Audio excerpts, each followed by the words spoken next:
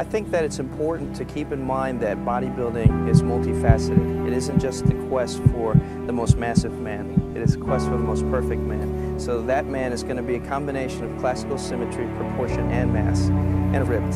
And that is what I'm after, all of the above.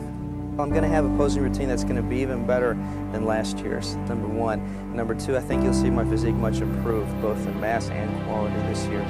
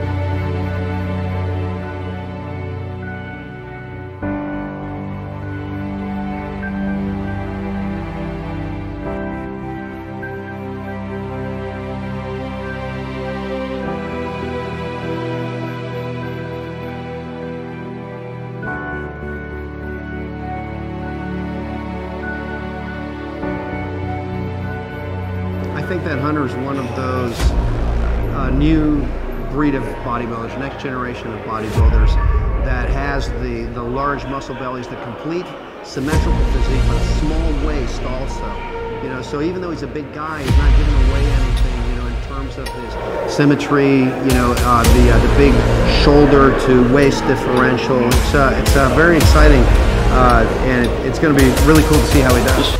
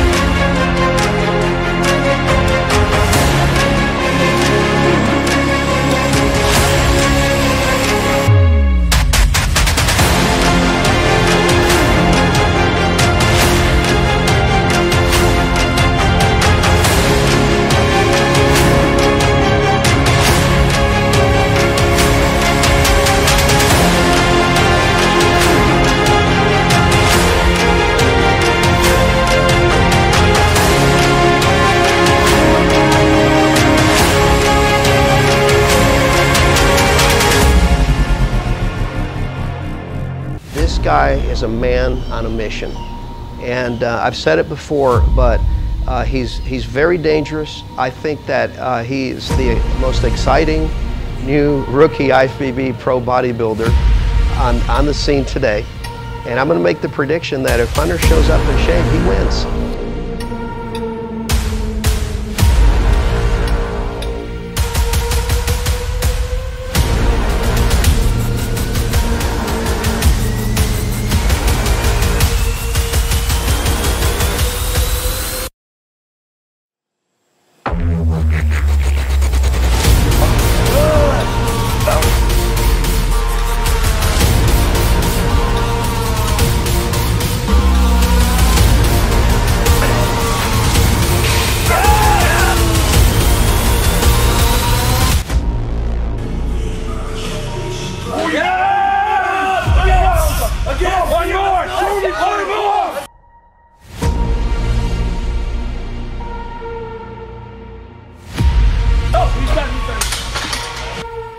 By definition, to get your muscles to respond to training, you have to overload them. You have to subject muscles to a stress that they are not capable of handling at that time, at that moment in time.